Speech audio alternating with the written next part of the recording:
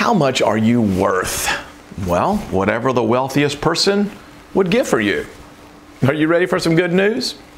The shepherds weren't likely candidates for being the first recipients of the good news of the Messiah's birth, but God honored them and it changed their lives.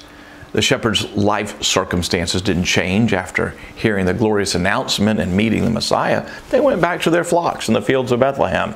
They had no financial windfall from the experience, no movie deals, no internet fame, but their hearts were filled with abounding joy and their lives were forever changed. Why? God honored them. To honor is to treasure, to prize highly. How do you know the worth of something? Whatever something is worth, well, that's what someone's willing to pay. Images went viral last week of a very strange work of art. Italian artist Maurizio Cattelan called the piece Comedian. It was fitting. A Miami couple paid $120,000 for it. It was a banana duct taped to the wall. The banana has to be replaced as it begins to rot. People everywhere are wondering, if a duct tape banana can fetch $120,000, how much might a duct tape avocado rake in? Laugh as much as we want, but the day that someone was willing to pay Maurizio $120,000 is the day that his art piece was worth $120,000. There's only one ultimate way to know the worth of something.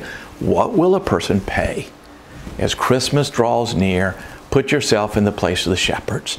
Obscure as they were, God honored them with the announcement of the Savior's birth, and the announcement was profoundly personal.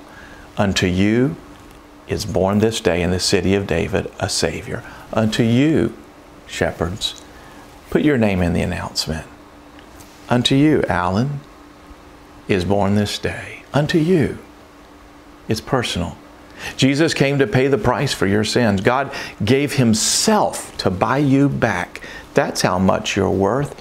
You're worth the gift of Christ on the cross, and that's the gospel. That's today's good news. You can get more videos by clicking right here. Better yet, please subscribe to this channel. Start out every day with the good news, and I hope you have a wonderful, wonderful day.